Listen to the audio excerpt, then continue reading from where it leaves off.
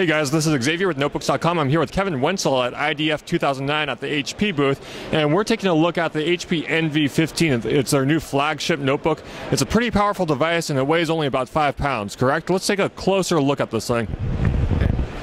Yeah, this is our new NV15. As you know, the NV is our premium consumer notebook line.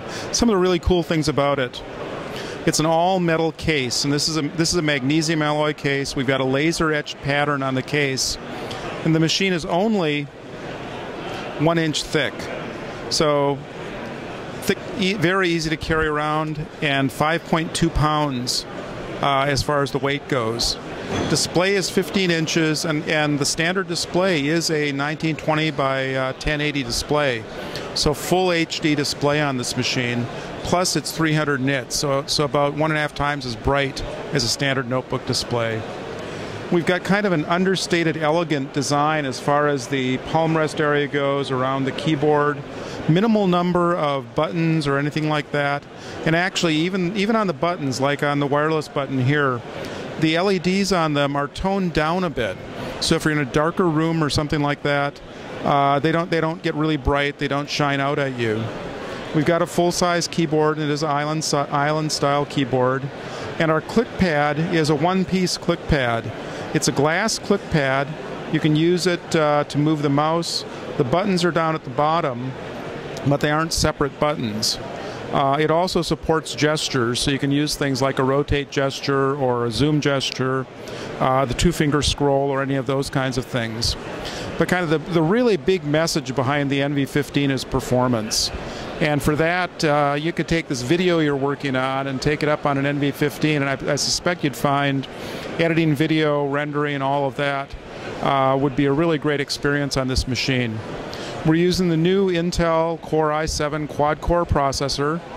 The NV15 has up to 16 gigabytes of RAM, and the hard drive options are pretty interesting. You can put a single 500 gig hard drive in it. You can put 2 SSD drives in it and configure them RAID 0 for maximum performance. Or if you want something in between, you can put a combination of an SSD and a rotating drive. And that's a pretty cool combination. SSD is your system drive, rotating drive for more data storage. So some of the things I can do with this, I'm running Cinebench on it right now.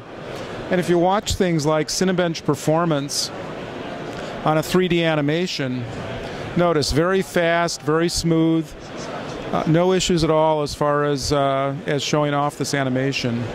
And of course you get that same kind of performance on things like games. We're using an ATI 4830 graphics card with a gigabyte of graphics RAM. And then the other thing about it, of course, is with the Core i7 quad-core processor, which is hyper-threaded, the machine actually thinks it has 8 processor cores.